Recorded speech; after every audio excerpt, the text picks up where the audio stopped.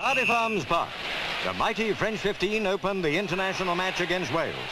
They were after a grand slam, another victory to complete their unbroken chain of successes. Through Jones, they went another 3 points ahead.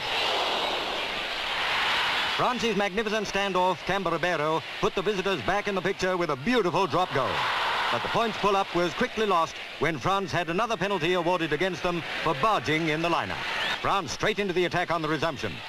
Carrera pounced for a try. Key Camberabero with the kick. The score now 9-8 in favour of Wales. Conditions were getting worse, rain and gusty winds. Lilian Camberabero put them ahead with a great try. Wales were trailing 9 points to 11. Wales weren't letting the Frenchmen off lightly. Their opportunity soon came when they were awarded a penalty. Ribeiro placed the ball beautifully between the posts. France had done it. The grand slam. 4 internationals, 4 victories.